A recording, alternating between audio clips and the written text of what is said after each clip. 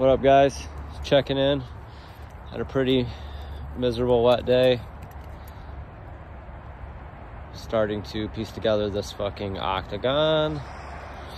And I thought I'd share with you guys how to determine the slope cuts or the pitch cuts for a hip when you don't have 90-degree eaves. If you have 90-degree eaves, you can just use the hip valley. So I have an 8 pitch,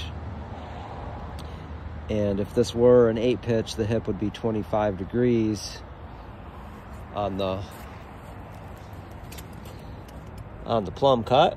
That would be 25, but because this is a 45-degree wall, we can't use the speed square, so we have to do a little math.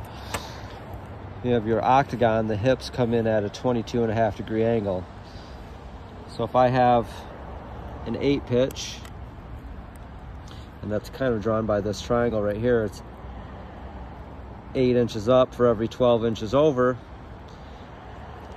and I swing a 22.5-inch arc right here, so I still have another triangle essentially that's a 22.5-degree angle.